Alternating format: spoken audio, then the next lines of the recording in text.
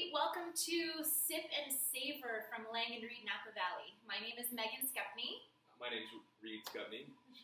And we're here to bring you some beautiful recipes that have been published over the years that have been chosen to be paired with our wines, specifically our Cabernet Franc and our Chenin Blanc. So today we're going to make a really wonderful, warm, cozy fennel seed meatloaf. This recipe was published in Food & Wine magazine in 2013. The chef was Anya Fernald, and she's done some amazing things, and we feel so lucky and blessed to be the wine that she has chosen to pair with her meatloaf. What we have for our wine selection today is Lang & Reed's wonderful wine, the 2015 North Coast Cab Franc. The spice in this meatloaf and the spice in this wine is just going to pair perfectly. So you're going to go ahead and preheat your oven to 425 degrees. First step for us, we have a little bit of milk, about half a cup of milk, and a cup of breadcrumbs. I'm just going to pour the breadcrumbs into the milk, give them a little shake, and those are going to sit while we do the rest of our bread. So our 2015 North Coast is a lighter style Cab Franc made in the Loire style, so it's going to have high acid, violet colors, and very beautiful kind of spicy notes to it. It's going to be able to pair with everything, but also be able to take the umph of a meatloaf. Great. So Reed, why don't you grab the parchment paper and the baking pan?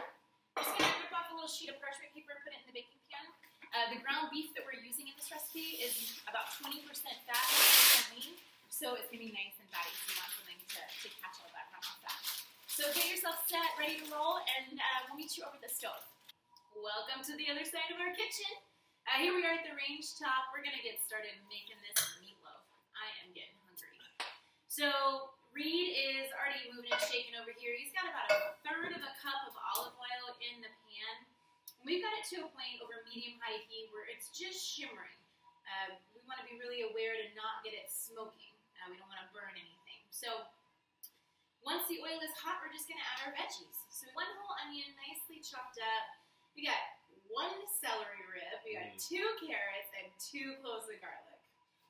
The idea of this is to never cook them through. We're just going to weep them and kind of make the aromatic flavors of the mirepoix come out. The mirepoix is the base for so many different recipes that we know, that you probably know, and it always just really ensures some delicious taste to it.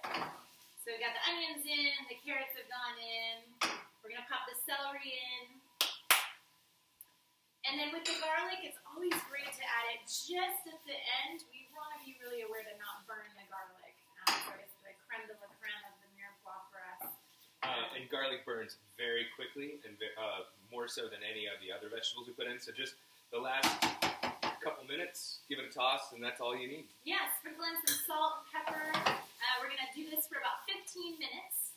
Once it's done cooking, we're going to cool it down by putting it in a big bowl, spreading it out, and just let it cool down. So get that done, and then we'll meet you back over at the counter. We are ready to build our meatloaf. Oh my gosh, my stomach is just rumbling. So, I'm starving. So we've got our golden brown veggies over here. This was the onion, carrots, the celery, the garlic that we sauteed for about 15 minutes. They're about room temperature now, warm to the touch, but by no means hot. Yeah, they're ready to roll. So I'll stir. Do you want to add ingredients? Yeah, absolutely. Yeah, okay. Oh, okay. Will you stir? Yeah, I'll add ingredients. Okay, this is perfect. So we're going to start with some goodies. So remember those breadcrumbs and the milk we added? We're just going to put that right in the bowl. All right. And then I have about 3 tablespoons of tomato paste. Drop that right in there. Oh my gosh, it smells so good already. One of the pluses to stirring ingredients and mixing them before you add the meat is you get a more even blend throughout the meat. Oh, that's a good concept. I like it. All right, so we have a lot of spices here. So this is the herb-loaded meatloaf, and fennel seed is our main component. So for us with fennel seed, and oftentimes with other herbs, we like to toast them. So with this little handy-dandy herb toaster, I guess you would call it, or a seed toaster, it just brings out these really beautiful oils and aromatics. It's really, really good at burning spices. Yeah, it's good. That's what it excels at. Yeah, be careful. So 2 teaspoons each. We've got some ground fennel. Oh, that's it. Some ground fennel seed.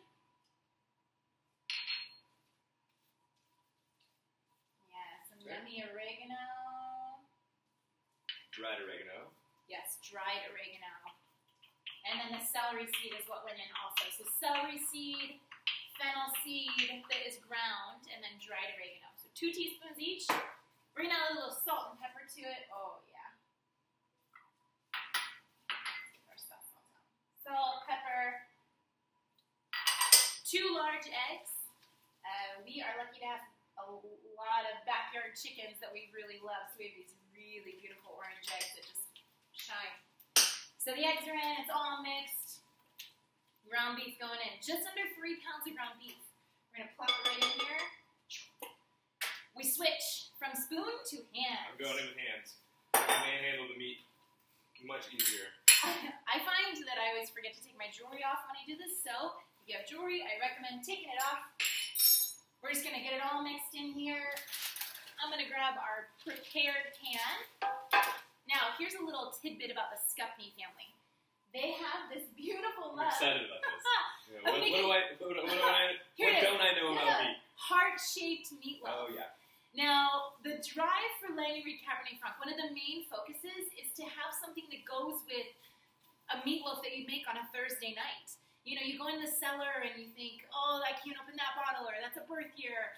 We wanted to make something that is accessible and available to everyone and that would go well with a Sunday night prime rib or a Thursday night meatloaf. So, being a true Scuffney family, we are going to make a heart-shaped meatloaf.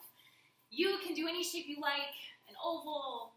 We have kids, they like the heart shape too. So, plop that baby in here, Reed. Great, so it's in this big lump now. You made it very easy for me. I'm just gonna make it this way, a little dent, and voila. Our oven is already preheated, it's at 425, ready to go. It's gonna cook for about 50 to 60 minutes. Set that timer, and then you can check the internal temperature. It should be about 150 degrees when you pull it out. So, get it in the oven. I will meet you back here when it's done cooking. Our timer just went off. Our kitchen smells amazing. So I'm going to pull the meatloaf out.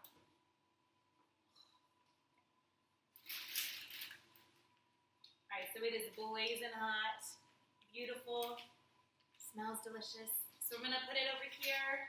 I'm going to let it rest for about 15 minutes. And then we're going to dive in and talk about why it's going to go so well with our 2015 North Coast Cabernet Franc. All right, so we're back. We're ready to try this meatloaf that we just baked off in the oven. Excited. I'm excited. Yeah, I'm excited. So we are pouring with this meatloaf the Langery 2015 North Coast. This wine consists of 100% Cab Franc from New World, California. John Scuffney, our winemaker, has been making this for 26 years now. It is our mainstay. This is the wine to taste. Yeah, it is. This is what Langery is known for, creating this beautiful Cabernet Franc and more of a Loire Valley style. The reason that this wine goes so well with the meatloaf is actually twofold. So for me, I love the acidity of Cabernet Franc. It's just right in this balanced parcel that you have to have. If you have something so rich and meaty like a meatloaf, especially this one, as you can see with the grease just sticking out of it. And a beautiful heart shape. Okay, my heart shape that was like this, it kind of came out like this. Close but whatever, it was the point. It was I tried. You would do anything for love. I would do anything for love. I really tried hard. So I'm looking forward to just chowing down on this meatloaf and having the acidity of the Cabernet Franc just cut right through it so I can just have a bite again and again and again. Yep. What I'm excited for is the herbaceousness of a Cabernet Franc to pair with the herbaceousness of the oregano, toasted fennel, and celery seed that we put into this meatloaf. I think they'll pair really well and accentuate each other. Yeah, like we do. Very much so. Yeah. Okay, so let's dive in because we gotta just see if it's gonna work. So what I'm seeing is a beautiful toasty crust, very moist on the inside, a lot of fat dripping out, 20% or 80% lean, 20% fat. Mm-hmm. I think it's spot on, you guys. I think we nailed it. Mm-hmm. I hope your meatloaf, music, full selection, and food is just as good as ours. We know the wine will be. So join us every week. We'll invite you back into our home, back into our kitchen. And new wine, new recipe. Yeah. So monitor our social media feed and our website. You're able to order the wine, download the recipe, and just come prepared and ready to hang out. Cheers. Cheers.